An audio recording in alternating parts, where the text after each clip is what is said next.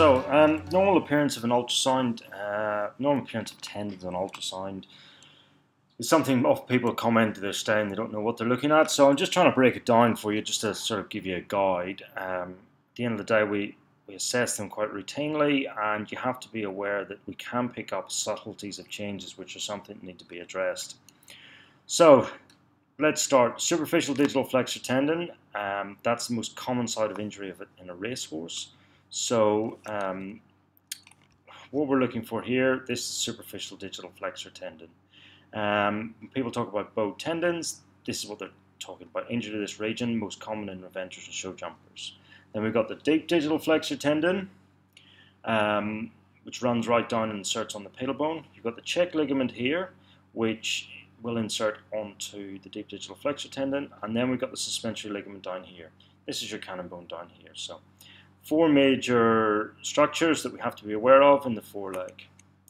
So superficial digital flexor tendon is probably the most commonly injured tendon that we see within our clinic, due to the high percentage of racehorses and event horses we do. A couple of things you need to understand about a superficial digital flexor tendon. It reaches maturity at 18 months of age, so it's old age from then on in. It works at a full gallop, it's working at about 99% capacity. So what does that mean? That means that any micro damage to that tendon just predisposes the horse to more injury and a proper tendon injury.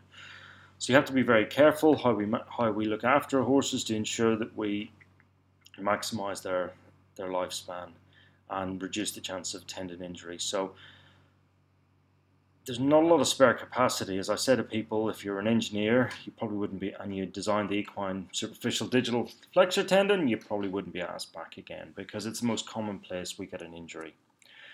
So there's 2 types of tendon lesions within the superficial. So you see here, we've got an image, we've got a nice core lesion. So it's very central, it's within the tendon, most likely caused by exercise, and we often talk about a hole, but it's not really a hole, it's a hypoechoic area within the tendon. You've got hemorrhage in that area, and you've got damage to the tendon fibers.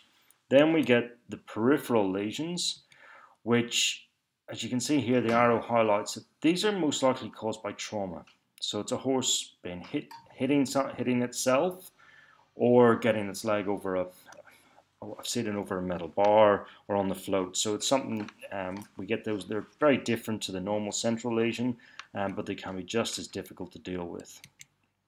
Then we've got the deep digital flexor tendon.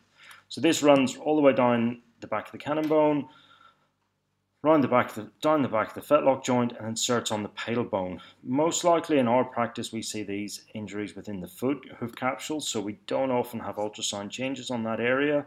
Occasionally we'll get a pastern lesion, but most of the time it's within the hoof capsule and we need to diagnose those via MRI. So, check ligament. Check ligament, we see this injury in dressage horses quite commonly, and it inserts on into the deep digital flexor tendon. You may have heard people call check ligament desmotomy. So we cut that there when we want to release pressure on the deep digital flexors, such in cases of laminitis. Most of the time we deal with them. They will show up as lameness, and there'll be swelling. So there'll be puffiness behind the cannon bone, there'll be sore to palpate, and you need to be aware of them. So suspensory ligament has actually got multiple parts to it. We break it into 4 parts. So you've got the proximal attachment, so that inserts behind the knee, between the splint bones onto the cannon bone.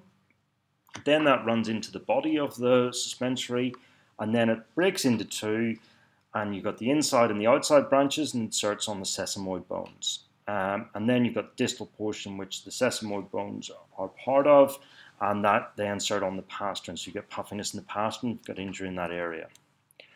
Proximal suspensory, it's just behind the knee. The best way to palpate it is lift the leg off the ground and gently push your thumb in between the tendons and the splint bone. If you get a pain response there, you have to assess it to the other side. They will cause lameness. So a lot of tendon injuries are sort of myth bust. Superficial digital flexor tendons often won't cause lameness. Deep digital flexor in the foot will cause lameness, and suspensory body and branches will often not cause lameness, but will cause swelling, but proximal suspensories will definitely cause lameness. So in severe cases, they'll pull off the back of the fetlock joint. Your suspensory body, it's right at the bottom of the, right at the bottom here. We sort of see injuries of those there. Quite commonly, we have to assess it because often when we've got an injury to the body, it will run into the branch as well. And you've got to check the inside and outside branch when you scan them. And you get a lot of swelling in the region. It's quite obvious to pick them. They're very swollen. They're very sore to palpate. Then your branches. Remember, you've got two branches. You've got an inside and outside branch.